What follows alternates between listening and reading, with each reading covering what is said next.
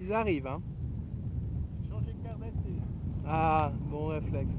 This spectacular time-lapse was taken by two skiers as they climbed 7 alpine peaks in 24 hours.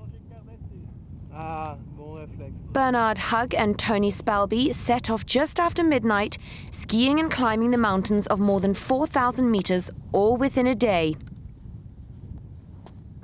All were in the Jungfrau Aletsch area of the Swiss cantons of Bern and Valais.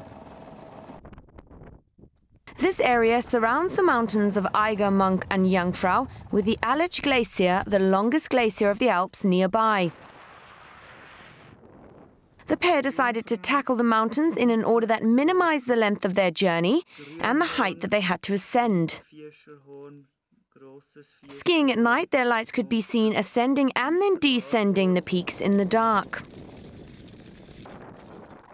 The duo finished their epic journey within 20 hours of their starting.